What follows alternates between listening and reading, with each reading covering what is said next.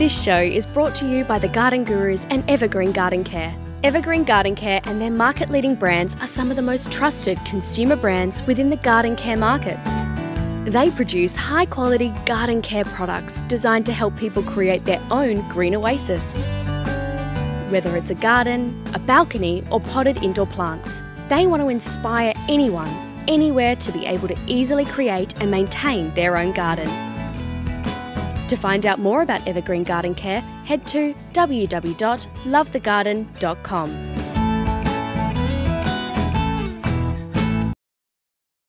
Garden Express are Australia's leading mail-order gardening service, offering a wide range of quality garden products. Each week on the Garden Gurus Live, the team at Garden Express will share a weekly offer. So make sure after today's show you jump online and visit their website.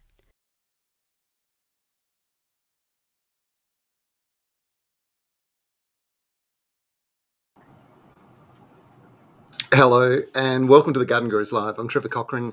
It's great to be back with you this Monday morning, and we have got a fantastic show for you today. Here's what's coming up. We've got a little bit to spice up your living space with indoor plants.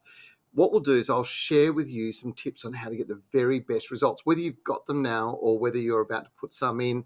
We'll be joined by a great friend, Rowan Peterson from Garden Express. We'll be talking GREVILLEAS a bit later on. He's got a great deal. And as always, I'll be answering your gardening questions. We've got plenty of prizes to win. Always got our packet seeds for you. So make sure you get your garden questions in. When you do, please make sure you post where you're from, what state, what city ideally.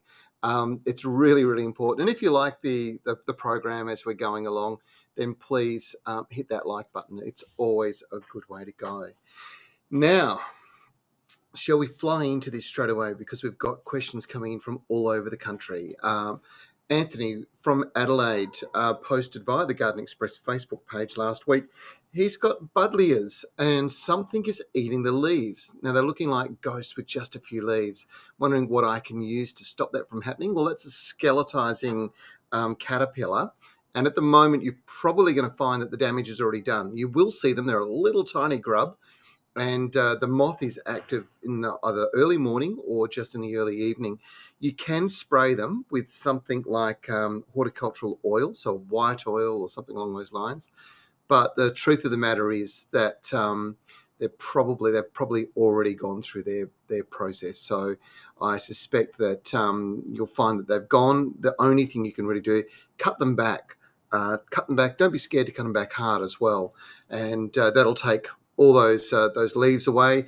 If there are grubs and caterpillars on them, then you can make sure that you actually get rid of those cuttings, those prunings, via either the compost bin. So you get them really, really hot in there and just kill off any eggs. Hopefully that helps.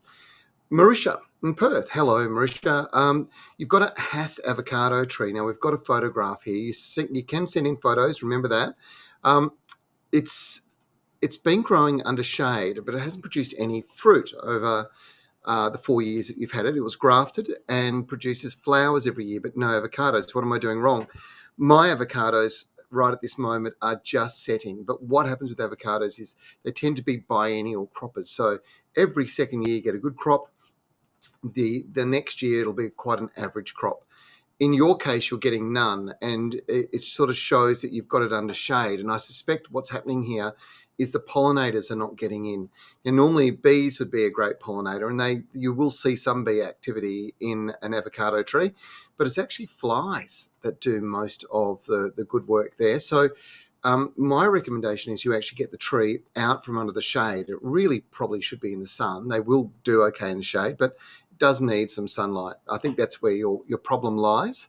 Now, Danielle, we're not sure where you're from, Danielle. Do I know any website where I can identify prickles in my yard? I'm assuming that you've probably got something like Bindi in your lawn, I would think. The best place to do that, of course, is right here. So send us a photograph, Danielle. That'll help you out. Grant, we're not sure where you're from either. How do I get rid of stink bugs on my orange tree? So that's the Crusader bug. Now, there are sprays that you can get that will kill them off if they're doing a bit of damage. And often you'll see when the new growth comes out, it's damaged and deformed, and it's usually those Crusader beetles that are doing it. But they sort of come and they go. And my suggestion would be that you actually just spray it, again, using white oil. So white oil or horticultural oil or eco oil or one of those oils. Spray over the foliage of the trees. Don't do it on a hot day, and they don't like the oil getting on their feet, their legs, and their body, so they'll get up and they'll move away. It's a good way just to deter them more than anything. Emma is from Adelaide. Hello, I've just moved house. The lawn is covered with prickles. It's a large lawn area. I'm wondering what will kill off the prickles and get the lawn growing. Okay, well, bad news is the prickles, they literally are going to, you can't do anything about them. They're there, they're already existing, and they're going to be the base of seeds for new plants that'll start growing next winter. Next winter, probably in July, you need to get yourself a hose on weed and feed. It's the only way to get rid of those things, and it will take the bindi out. What you should do right now is give your lawn a really good feed. So look at a complete all-purpose lawn food. Something like Lawn Builder is ideal, where you can apply the fertilizer. You'll see pretty much instant results within the next week or so. But there is a hose on called Extreme Green, and I would suggest that you do the Lawn Builder granule and you do the Extreme Green. You hose on now, get a really strong flush of growth, and let the Lawn Builder granular do its job as well, and that'll be sustained growth. What you're doing is you're not really getting rid of those prickles, but you're getting the lawn to grow over the top of them, and that'll protect your feet. But the key is actually treating them in the middle of the year. So middle of next year, make a note in your diary, put it in your Outlook calendar.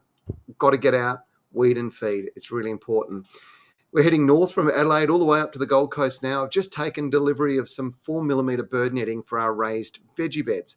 I'm worried on seeing it is that it will exclude bees for pollination, but a wider one seems to be a bird trap. Any suggestions on how to let the bees in without? Yeah, so the 4mm should still allow bees in, Glenn. It's small, but they're still, if they're active and there's flower, good flower, they should still be able to get in and do their job. I wouldn't worry about it too much. I tend to think that the flowers will bring those bees in through the netting, so you should be okay. Millie is in Sydney. I was wondering if African violets get seeds. Would you be able to get plants from the flowers of the little yellow ones? I do know that they grow very easily from leaf cutting, and I've increased my plants that way. Just wondering. So, Millie, yes, they do grow from seeds. You can take those, and you'll see them. They're a little yellow seed that sits in the flower, in the middle of the flower. And once the flower has died, you can actually collect those seeds using a seed raising mix and high humidity. So we want one of those little greenhouses. You'll get them to germinate, and you will get some really interesting variations. African violets have been bred so intensively that you tend to find the cross-pollination. You get all sorts of variants in them.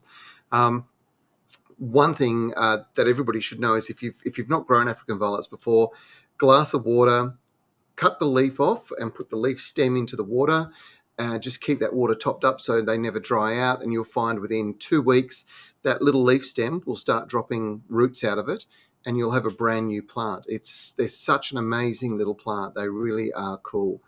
Now, Claudia, we're coming back to WA, to a suburb called, it's outskirts town, really, Gidgegannup. Help. Just when my roses are looking nice, I've noticed the buds are being chewed on.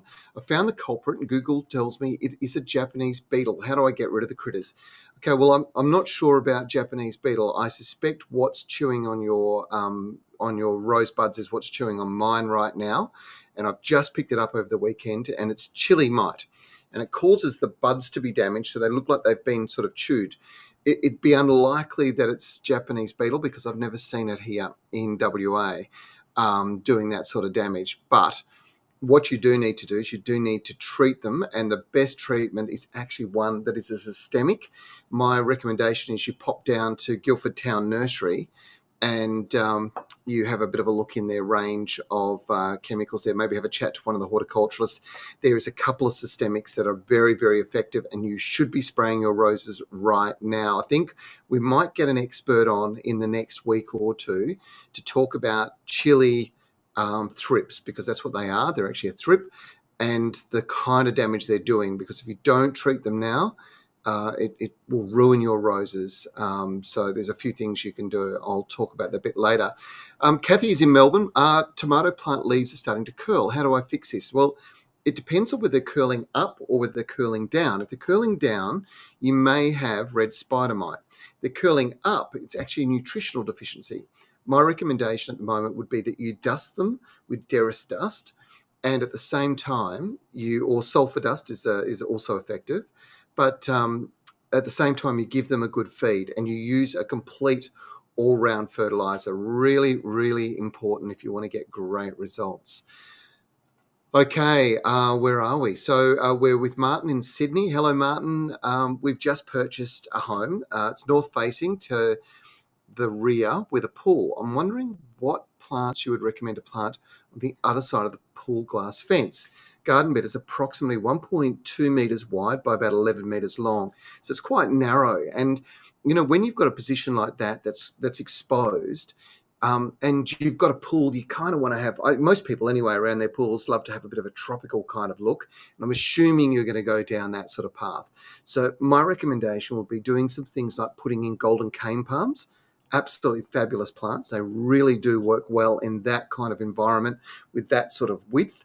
And interspaced in amongst them, because you're in Sydney, you can be putting some of those slightly more tropical plants in, like crotons, or maybe you want to think about Cordyline terminalis. That's often known as the tea tree, but it comes up, it's got a beautiful variegated foliage, and it'll work really well. And then in underneath them, think about putting something like the sacred lily, the Incas, Hymenocallis speciosa, or Festalis. Both of those are really good versions of it, and they will do really well for you. Kate has sent us in a note. I'm not sure where you're from, Kate, but thanks very much for your section on feeding native bird life, particularly mentioning not to feed them.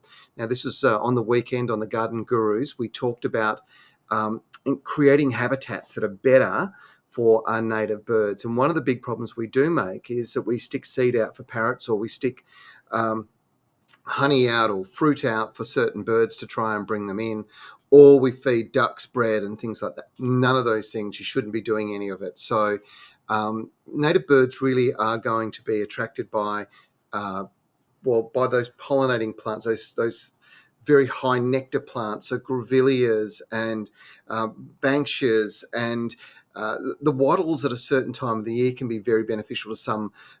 You want something that's constantly producing flower, ideally. That's why grevilleas are so good. Those tropical ones are exceptionally good, providers of nectar. So that's probably the first thing. The second thing is that if you're going to think about some of the things like parrots, then you want to think about eucalypts. You want to think about banksias, some of the big ones, the bull banksia, Banksia grandis. Those varieties will provide seed as a source of food as well. So hopefully I've come up with a few ideas for you there, Kate, and thanks for that feedback. It's great. We've got a heap of more comments coming along, or more stories coming along, incoming series of the Garden Gurus that features some pretty cute native wildlife. And if you needed inspiration to set up habitats that are really native wildlife friendly, then this will be it. Now, let's have a look. We are going to have a chat about a product. I'm going to talk to you about indoor plants. One of the big problems we're getting with people talking about indoor plants, I don't have one sitting around me at the moment that I could show you, but is a lot of yellowing leaves, a lot of burnt leaves around the outside edge. And this is a fairly common kind of thing coming out of the winter. What's your indoor plants really need right now as we move into the warmer season is new, fresh, high-quality soil. And one of the big problems that people are complaining about when they bring plants indoors is fungus gnats, those little black flies that float around the outside of your indoor plants. Now, fungus gnats are there because they're eating organic matter, and your indoor plants want new soil around the base. So what you want is a potting mix that's got coir, sphagnum peat, perlite, things that are going to improve water retention, but also allow very good airflow to the roots. Most indoors really need that. So you don't want any compost, you don't want any pine bark in like the traditional potting mixes used to have. You also want a controlled release plant food, something that's going to stimulate and sustain growth for a good 6 months. And this is where Scott's Osmocote Indoor Plant Premium Potting Mix really comes into its own. It's the one in the grey bag. You'll see it's about a 10 litre, I think. And it's absolutely sensational. You can see Nige is doing the job here with a Rafus palm. And this is the way that you really do get great results. Back it up with a little bit of pour and feed liquid fertilizer. So that's 1 cap of that per week, in over the foliage or in around the base of the plant. And you are going to end up with the most amazing, happy, healthy indoor plants. And it's all down to this particular potting mix. It's what the professional use in a professional nursery. And this is the great thing about Scott's, is that the evergreen range of products is one that is constantly used by professionals. And then this is the evergreen people, take those potting mixes, put them into bags that are then available through outlets such as Bunnings. It really is a great way to get great results out of your indoors. So the combination of Osmocote Indoor Plant Premium Potting Mix and also that pour and feed, going to deliver amazing results for your indoor plants. And I just want to show you this one, because talk about amazing indoor plants. This is a really good example of one plant that's benefited from that sort of behavior. That's that Zamiaculus raven. So what's incredible about this plant is the foliage is black. There you can see, but the new foliage comes out green, and then as it matures, as it ages, it actually turns black. So you end up with this amazing dark architectural structural foliage. You can see it, just what a great plant that is. And the key to it is feeding it, not overwatering. Indoor plants, the biggest killer of indoor plants is probably overwatering, and making sure you've got the right potting mix. If you've got indoor plants at the moment, pot them up. Look for that. It's a really good way to go. Okay, we'll keep rolling along. Amanda is in Adelaide.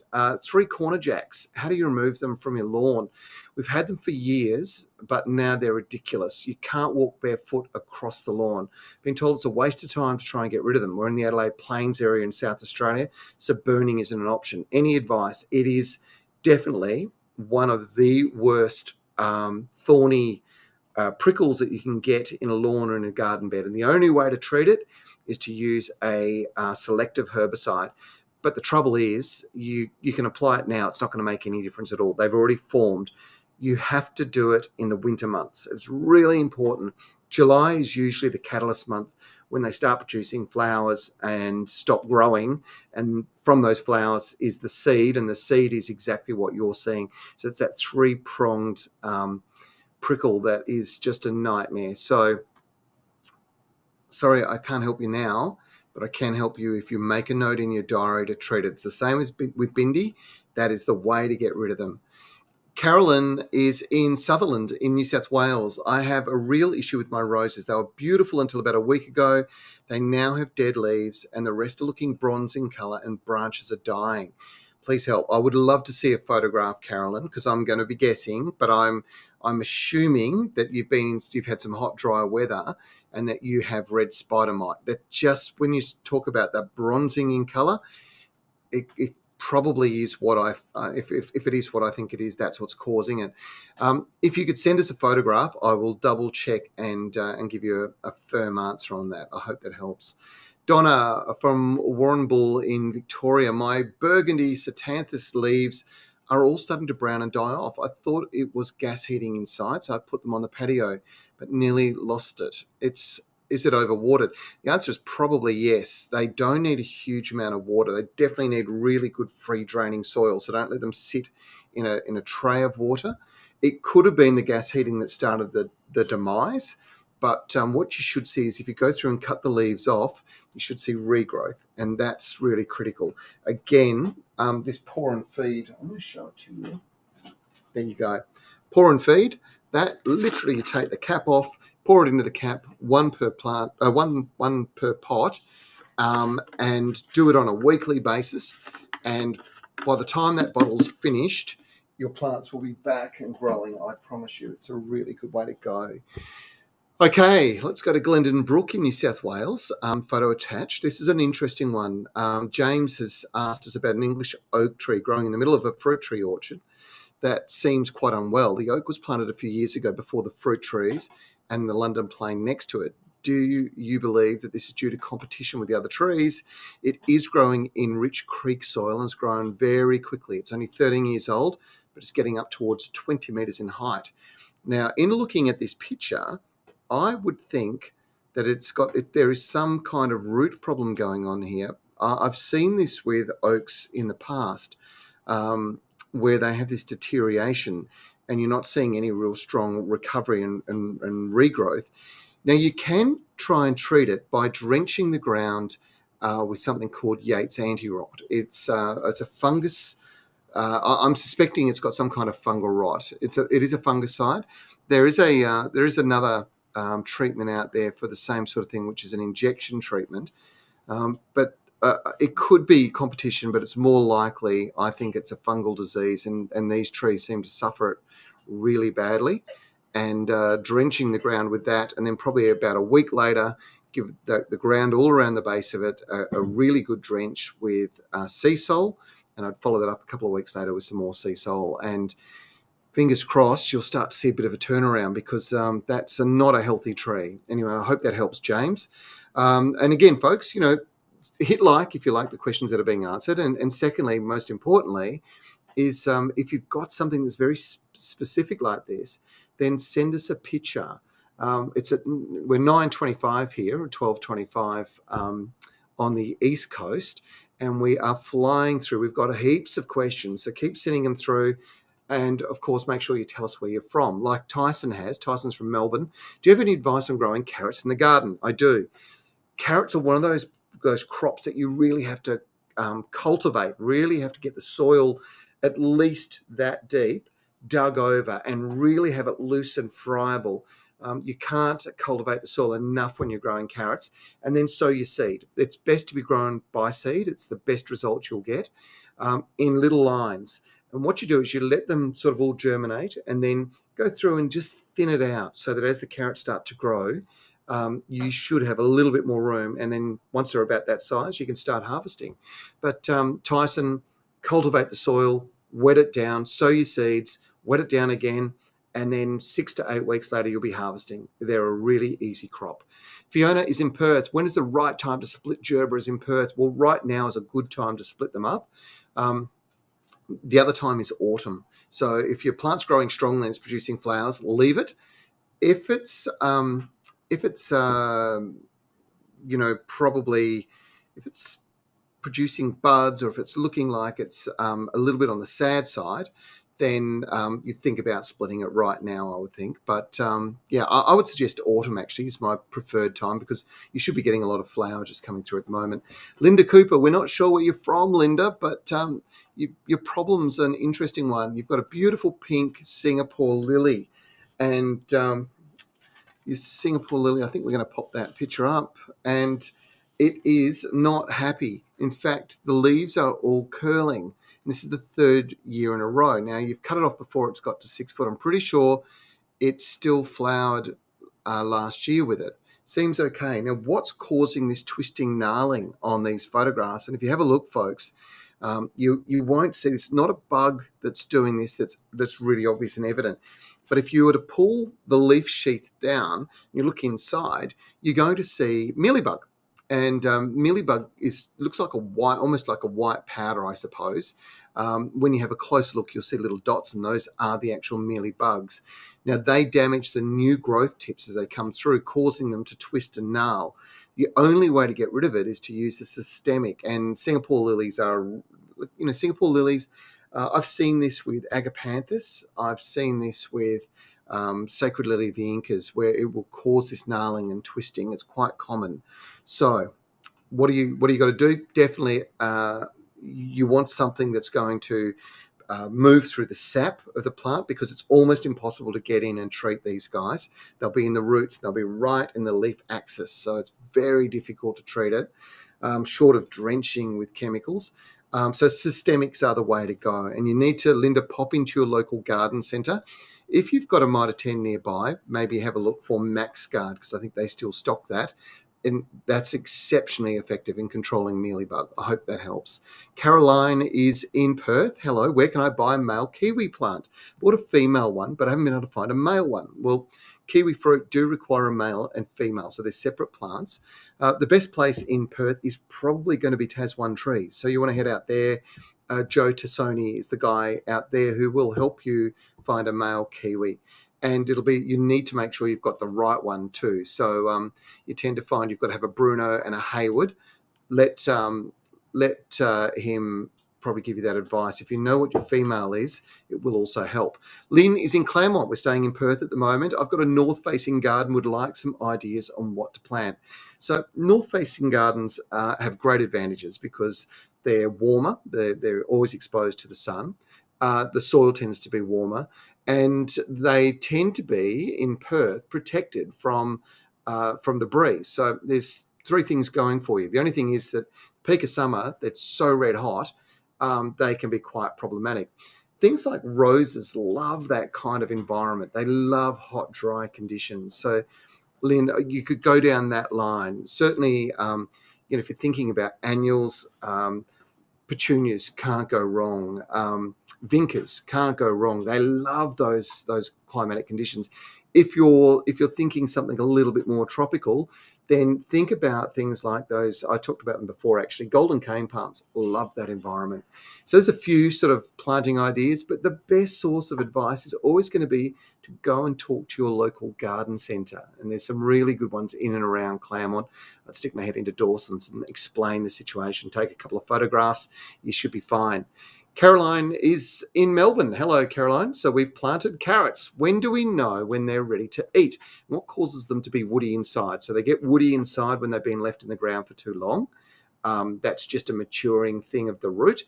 The trick is usually you can start harvesting about 6 weeks after planting.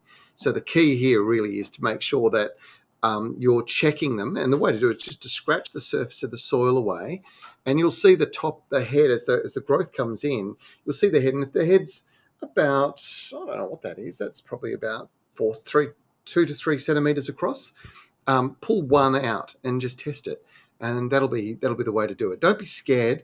They really are very easy plants to grow. So that hopefully is of some help.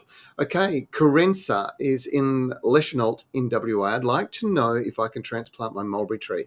It's 5 years old and it is fruiting. Definitely can. Definitely not now though, Carenza, because what you'll find is mulberry trees are deciduous, and if you were to transplant it now, it will shock it. It'll drop majority of its foliage, if not all of it, and all the fruit, which would be a tragedy. If you can wait till winter time, you can transplant them because they go dormant then, and try and get as much of the root system as you can. Move it into its new home, and you'll get a great result. I actually transplanted a massive one last week. It was not last week, last year. And I've got some of the harvest, some of the fruit that I've got from this year's crop. And it's all about making sure you've got your timing right. So what have we gone through 2 winters with it now? It's recovered last year, produced some fruit. This year it has produced masses of fruit, doing really, really well. So I think I need to slow down a little bit. I've been answering a lot of questions. There's a lot going on. Last week, we spoke about great plants for shaded areas. This week, we're thinking about summer and plants that are water-wise. And joining me to discuss that is my mate, Rowan Peterson. G'day, Rowan. How are you? Hey, Trev. How you going, mate? Good. We were just talking earlier on. A lady asked a question about the best plants to attract birds into the garden. And of all the natives, and there's so many natives that all do wonderful things when it comes to bringing in really good, good food sources for birds. The best of the lot has to be grevilleas. They are just amazing. And some of them will feed large birds, and some of them will feed, the big wattle birds and so on. And some of them will feed smaller birds. But one thing that most people don't realize is they provide an amazing habitat for birds as well. So the structure of the shrub of a grevillea is really good for small birds to be able to set up nests. So adding them into your garden now is a smart way to go. Absolutely, absolutely, and we've got an amazing deal as usual. We've got 5 different cultivars, ranging from pinks to reds. Starter packs, so 50 ml pots ready to put into the garden, but with some great variety. And it's a 25% saving this week, so you're going to get all 5 for just $25, which is even better. Wow, that's a great deal. Now the varieties you've got are Ivanhoe, Winter Delight, Bonnie Prince Charlie, which is a ripper of a shrub. You can see it there. Obtusifolia and Mount Tamboretha as well. So these are really popular varieties. And you can see the size of the flowers and how spectacular they are. Brilliant for the birds and also for the bees. Yeah, absolutely. And butterflies. Butterflies love them as well. So the one that you mentioned before, Ivanhoe, is relatively new cultivar and new to us this year. It's a beautiful toothbrush shaped flower. So a long, skinny one. Some people call them spider flowers, but it's really beautiful, and it will grow approximately 3 meters to 5 meters wide and high. So it's a nice, beautiful plant, which will provide fantastic habitat for the birds, as you mentioned earlier. Yeah.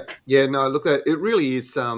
The thing about grevilleas is the profusion of flowers. So they produce so many over such a long, extended period of time that they really are a reliable food source. And there's a lot of people who have got beehives at home and that want to do the right thing by bees and obviously certainly birds and bring them into the garden. Grevilleas have got to be one of the very best deals. Now, you said $25 for these 5 different varieties. So it's a good way to get a lot of variety in immediately. Great thing about Garden Express, mate, is you guys deliver them direct to the door, don't you? We do. So place your order. We've got those here ready to go now, so we can have those out, practically instantly, ready to go straight into the ground. As I said, it's a fantastic starter kit, if you like, or starter set of plants with so much variety. Oh, it's interesting. One of the things I was going to say is once you've got them, what should people do when they arrive? Take them out of the packaging. So we've got custom packaging that they arrive in. They'll come in. I don't actually have one here today. Usually I'd have one beside me, but I don't have one. So it comes in a nice plastic pack. Fits the pots in perfectly and protects them during the mail. So the first thing they want to do is come out of that and get a good drink. And then sort of get them into the ground as soon as you can from there. Now's the time to be planting them, obviously, and you'll get some fantastic flowers this time next year. You can see Bonnie Marie is planting them in her garden, and that's going to be a great foundation for more food for birds and wildlife more generally. So, mate, delivered direct to your door. It's $25 for 5 different beautiful grevilleas. It is a starter pack. All they've got to do is go to gardenexpress.com.au. That's it. There's a big banner on the homepage that'll direct you straight to the offer, as you saw there on the screen previously. And then place your order and we'll get it straight out to you. Awesome. And that's gardenexpress.com.au. Well done, mate. No, it's such a great place to be able to go shopping, pick a whole bunch of things, and then just have them delivered direct to your doorstep. I love the convenience and ease. And, of course, so does just about everybody in Australia now. You guys are booming along, aren't you? Yeah, we're doing really well, which is fantastic. One thing that's worth probably noting now is as we get closer to Christmas, it's time to start thinking about getting your orders in, particularly if you're ordering something that's for a gift for somebody that you want to arrive for Christmas. Sort of start to get your orders in, from here on in. I think Australia Post are cutting off around about the 9th of December. And it'll be a little bit earlier for you guys over in the West, but being that it's coming from us here in Victoria. If you want to guaranteed get your orders in, ASAP in the next few weeks to guarantee Christmas delivery. Yeah, great advice, Rowan. Thanks so much for joining us today, mate. Have a great week. Always a pleasure, mate. Catch up with you soon. Thanks. Cheers. Great deal there from Garden Express. If you want to get your hands on some gorgeous grevilleas, now is the time to do it, because that is a great deal. Now, here at the Garden Gurus, we're all about innovation. We're looking for new ways to create beautiful and sustainable gardens. And here's a sneak peek of what's coming up on our next episode.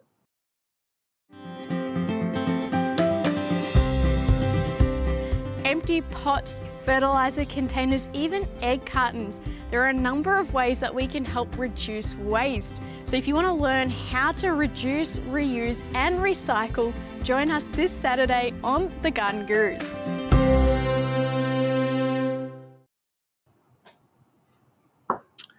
There you go. Don't miss us each week on Channel 9. And of course, it does vary sometimes by state as to the time we're going to air. In fact, Channel 9 are also playing a lot of past episodes on 9 Life, and we're seeing lots of questions come through. Sometimes if we're a bit slow on answering, it's because we're still trying to work out which one went to air. But anyway, I'll do my best, that's for sure. I want to talk to you about my plant of the week. Now, you can see these here. They are mulberries. And what an amazing mulberry this particular one is. It's very, very different. That's the leaf of the plant. You can see it there. You can see the little fruit underneath. They're not going to develop much bigger, unfortunately. But this is an Indian form of mulberry, and it's one of the earliest fruiting plants of the season. So, whilst, say, things like strawberries and locusts are coming through, mulberries are the next one in the line, and then it goes to apricots and so on. But this is so sweet. So this is what's known as a chartreuse mulberry, an Indian white mulberry. Now, you do get two types of white mulberry. You get one that's a little short, sort of traditional, bit like the old English mulberry, the black English mulberry. But these are long and narrow. And here's the thing. You can get the white and you can get a red. Now, the red is very much, it's a dwarf plant. It doesn't get very big, probably 1.5 meters by 1.5 meters. Produces a fruit very similar, but bright red, and it tastes like sherbet. This is sweet. In fact, this is about 90% sugar, so sucrose. It is a natural plant sugar, but so sweet and delicious. And here's the thing. To grow a plant, all you'd need to do is to quite literally take that off. I haven't got my secateurs with me, but take that off, cut it off there, and pop that in the ground. And as long as you've got a node on the bottom like that node there, it will drop roots out the bottom and you'll have a brand new plant. These things grow like crazy. They don't need to be grafted. They just need a sunny spot in the garden and they will do incredibly well. So, chartreuse mulberry, or the white chartreuse mulberry more specifically, absolutely delicious and fabulous for making or to having within desserts and anything that's really sweet that you really want something nice to happen with. Okay, let's get back into into questions, because there's a lot coming through. Remember, please tell us where you're from. It's really important. We're getting questions coming in from all over the country at the moment, which is fabulous. Linda is, I'm not sure where you're from, Linda, but you've brought up about the Singapore lilies. So we're talking about these beautiful, quite large lilies. Member of the lily family. There's a few different colours. When they talk about the Singapore, it's generally the pink flowering form. And again, distorted curled leaves. Now, it's just one of a bunch of them apparently. The others are 7 foot tall with 30 plus flowers. This one's distorted, sounds like it's stunted, and sending us a photo would help. But I'm gonna take a guess and suggest to you that it may have been hit by some herbicide. It sounds to me that's more like a herbicide kind of problem than a mealybug kind of problem. But to check, pull a couple of the leaves off the base and have a look at the base and see if you can see any of that white, furry, fuzzy kind of insects on the inside. And if you're seeing those, you've got mealybug, and they'll be in the growth tip, and that's causing the leaves to contort and curl. That's when you treat with systemic insecticide. But I think it could be a problem with coming in contact with something like either a weed and feed. Often people go out and weed and feed their lawn, but there's a bit of wind around and a bit of overspray comes in, and that can cause a big problem with these sorts of plants. They will grow out of it typically, so it should get better. It might just be slower than the others, Linda. I hope that helps. Nicola is in Melbourne. Hello, Nicola. My fig tree is producing mushy fruit that seem almost hollow. No evidence of bugs, and foliage looks healthy. Fed last month. Early season figs can often do that.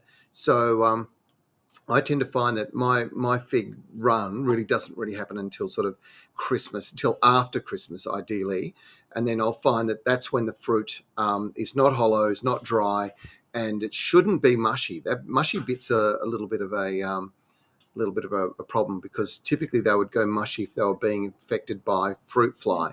But you're saying there's no evidence of bugs, so maybe split them open, have a bit of a look inside again, and see how we go. Rick is in Sydney. Is there an organic alternative to kill the orange bugs on my fruit trees?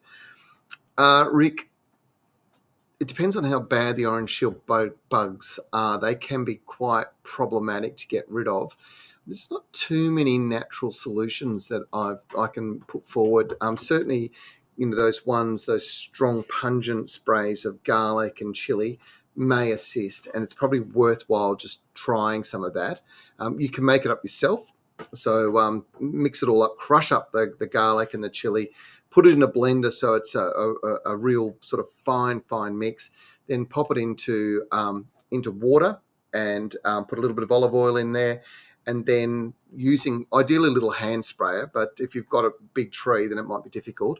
Then get some spray onto the tree and then just have a look and see whether they're still active the next day. They should move pretty quickly.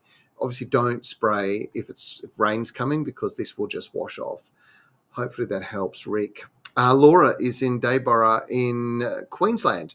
Can you recommend any flowers, shrubs that grow well in all shade? As I've got a large area in my front yard that is in all shade due to lots of trees. Well, there's a lot of plants that grow very well in that sort of environment. And, straight off the top of my head, clivias, as far as the ground cover goes, can't beat them. So clivias are they're sometimes known as the kaffir lily or the fire lily.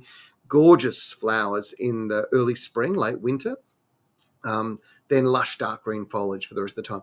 If you, I'm not sure about Dayborough, but you could grow things like one of the plants that loves this sort of environment the best is azaleas. As long as you can get moisture to them and there's a bit of decent soil underneath, they will be fabulous there. And there's some varieties that flower all year round. So straight off the top of my head, there's two for you to think about, Laura in Dayborough in Queensland. Tabitha, we're not sure where you're from.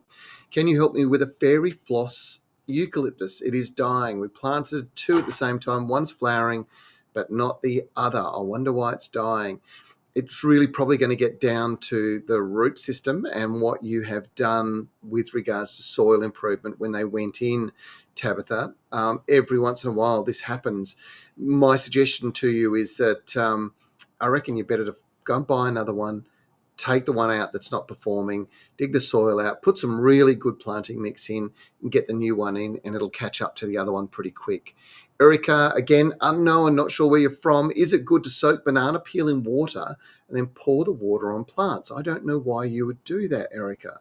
It's interesting. Now, banana peel is meant to be famous for being very high in potassium, and that may be a slight benefit, but to be quite honest, the answer is no. What I would do with my banana peels is I'd pack them in behind the shields on my staghorn ferns and stand back, because that does make a great fertilizer for ferns.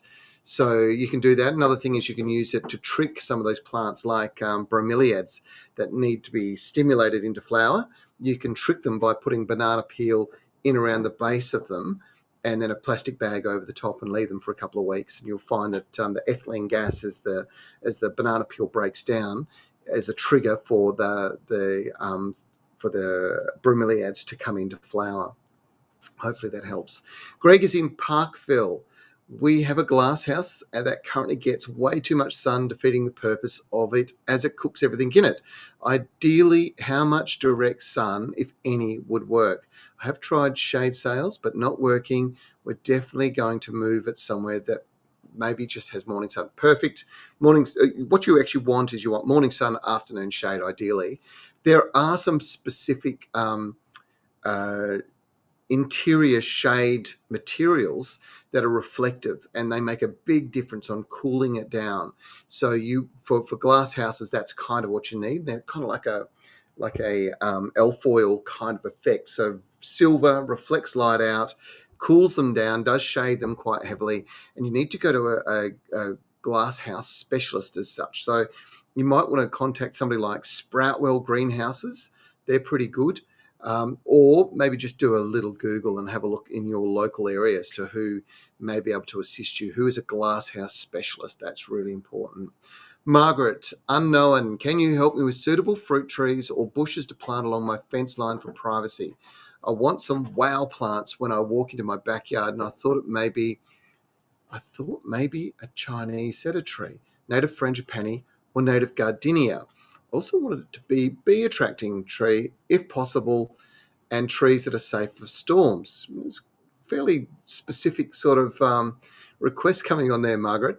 I think if you're going to plant along your fence line, the ones that you've suggested are probably pretty good. The native frangipani, native gardenia are sensational plants, and even if you really want to bring bees in and you want to bring birds in, then planting multiples of them along the fence line would be a great way to go. You can also do things like if you want to bring birds in and bees, you can think about some of the viburnums. They're pretty good. There's a few different forms that you can use that produce lots of wonderful flower, make a great hedge as well.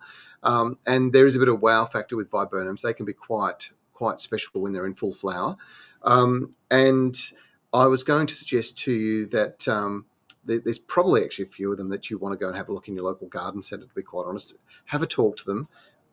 If you're going to go down the idea of native frangipanis and native gardenias, then you probably want to be hanging out in the native section, because there's some beautiful small dwarf grafted eucalypts as well that have got stunning flowers that would make a great addition to that kind of planting. Hopefully that helps. Samantha, if I planted heaps of broccoli seeds in the same hole, will they grow, or do I have to separate them? The answer is you really only need one plant, one broccoli plant. So you really want to, when they start to sprout, pull them apart, just gently tease them apart and spread them around the garden, or put them into pots, and they'll all produce beautiful broccoli. That's my bit of advice for you. Rachel, my peace lilies keep turning black. Can you tell me why? Generally, they do that because there's too much water. So soil with peace lilies has to be open and porous. They need to be moist, but not too wet. If they're saturated, it's a big problem. Hopefully that helps. Again, please let us know where you're from. It's a really important thing. It makes such a big difference in the way I answer your questions. Now, Karen, for example, she's from Western Sydney. Can you recommend any shrubs about 1.5 metres high for my new garden? I love natives. Well, we just talked about grevilleas, and some of those, what I call tropical grevilleas, those are the bigger ones with the big flowers. They are sensational, really, really beautiful.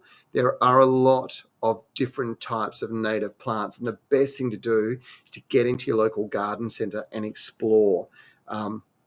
Really, really critically important that you have a look at a diversity of options out there. So Diandras, Banksias, Grevilleas, Hakeas, they are all wonderful plants, and there's a lot of them sit at that sort of 1.5 metre high range, and they'll bring in heaps and heaps and heaps of birds and bees, and just a lot of joy for you this time of the year in particular. Rucky is in Nelson Bay. How do you get rid of pennywort? Well, some people would be, they'd kill to be able to have that much of it. But it can become a bit of a pest as far as a ground cover goes.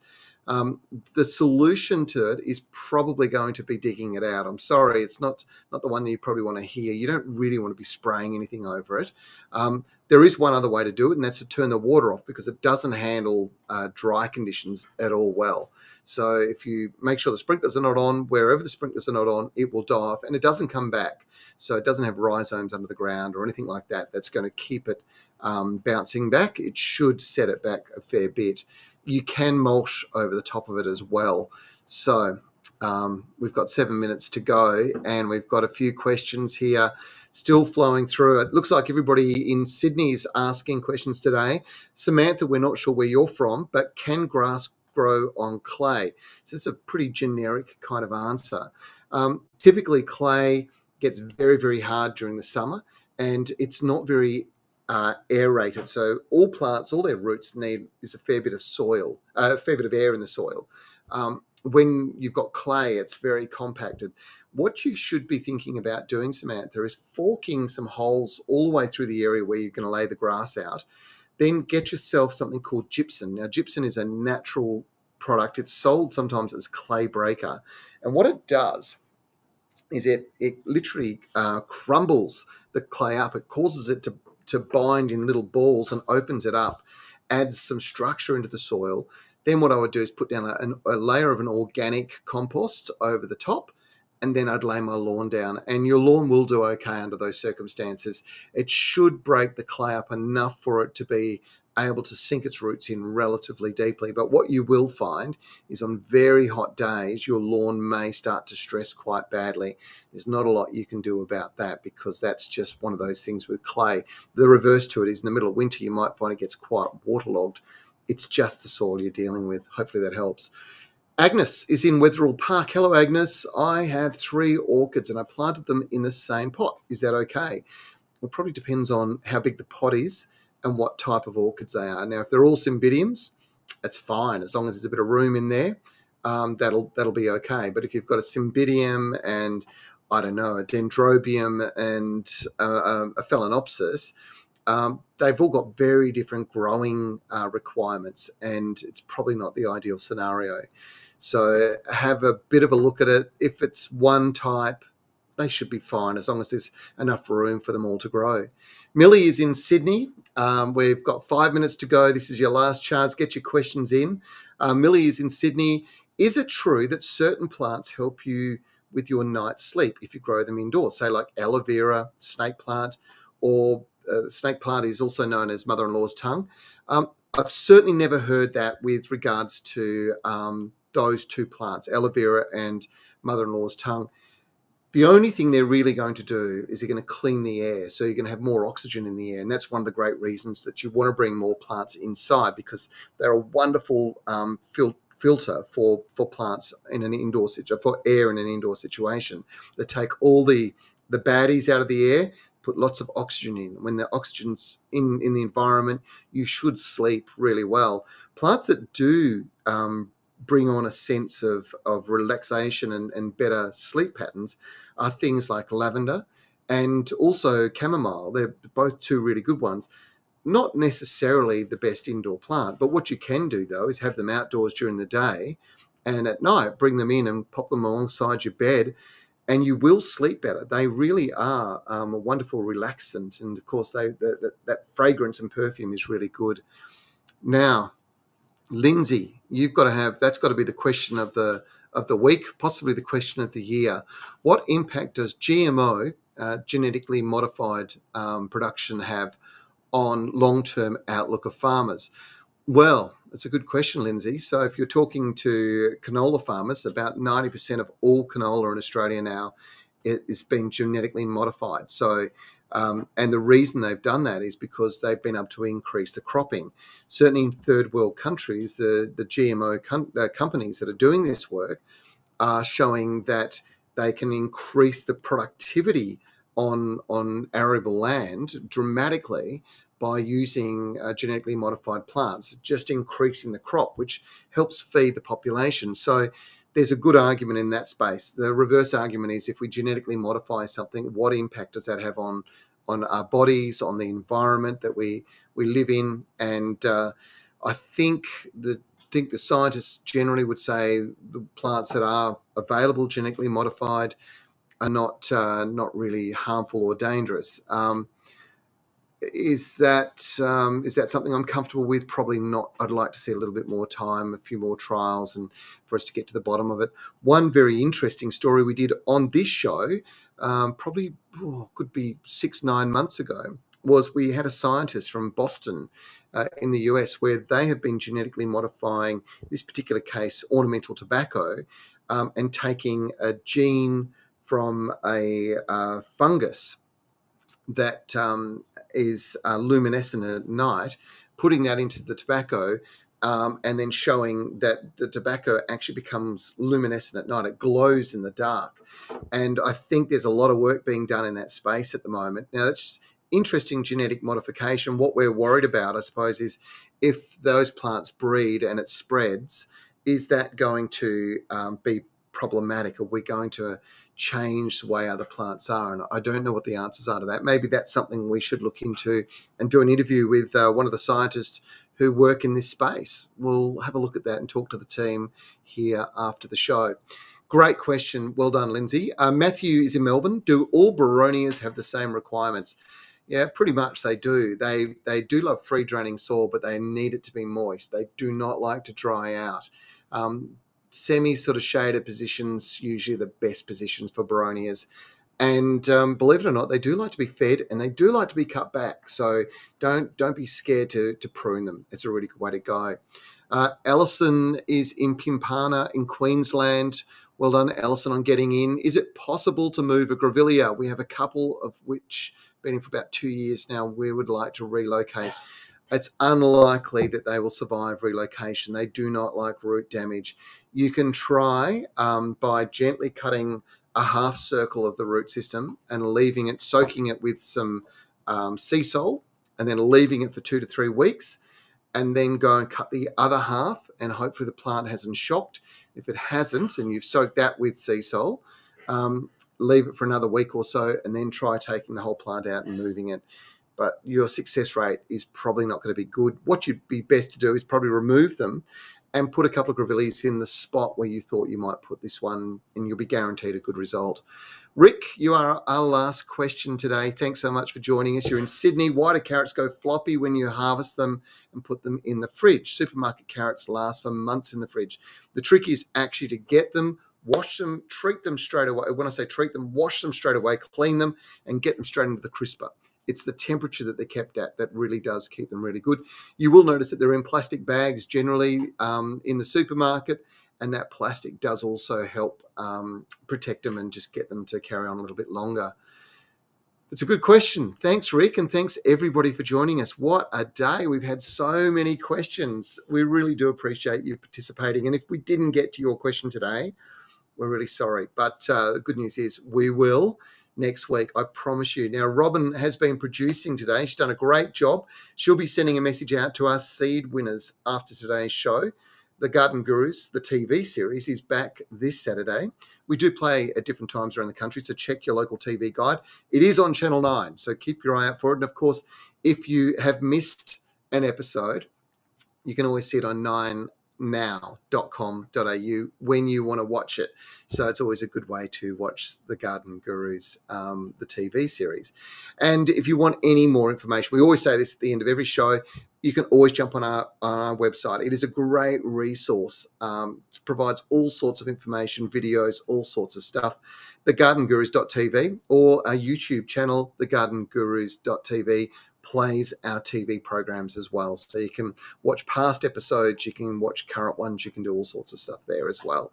If you want to, you can listen back to today's live stream and catch up on previous episodes on Spotify, Apple Podcast and Audible. The good news is I'm looking forward to seeing you next Monday myself for another session of the Garden Gurus Live. It's 12 p.m. Australian Eastern Daylight Time and 9 a.m. for WA viewers. And, of course, everybody else, just tune in wherever you are. We'd love to have you join us.